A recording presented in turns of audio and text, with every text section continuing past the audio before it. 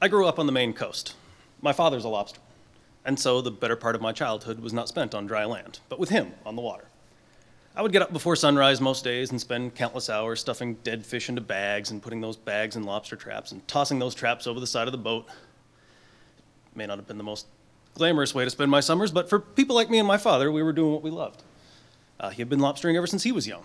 Every summer, he'd put his boat in the water and set his traps and hope it was a good year, hope that he caught a lot of lobsters. And some years were good. Some were great. Some not so much.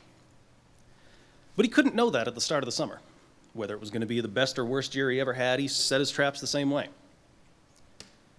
But what if he could know? What if there was some way to simulate or mimic the lobster fishery, to predict the lobster? How many newborns are there going to be next year? How much are the adults going to grow? Where are they going to move to? How many will die, get eaten? How many will be caught? Answers to these questions come from what's known as a forecasting model, a way of simulating the lobster population in its entirety. From studying lobsters, I know a lot about their biology, how much they grow, reproduce, their migration patterns, and this allows me to predict the changes in coming years. But there's an ever-growing problem that's making predicting the lobster harvest difficult: climate change. Yes, climate change. The same phenomenon that's causing our Earth to get hotter is also making our oceans hotter, and lobsters like cold water.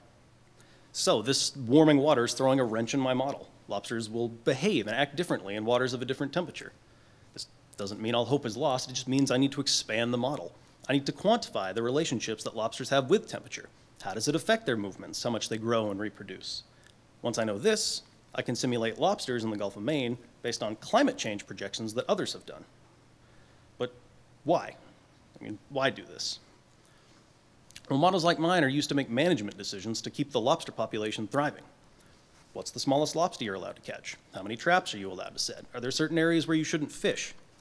Answers to these questions come from models like mine, but the model that management is currently using doesn't consider our changing climate, making its results inadequate. The Gulf of Maine is warming faster than 99% of the rest of the world's oceans.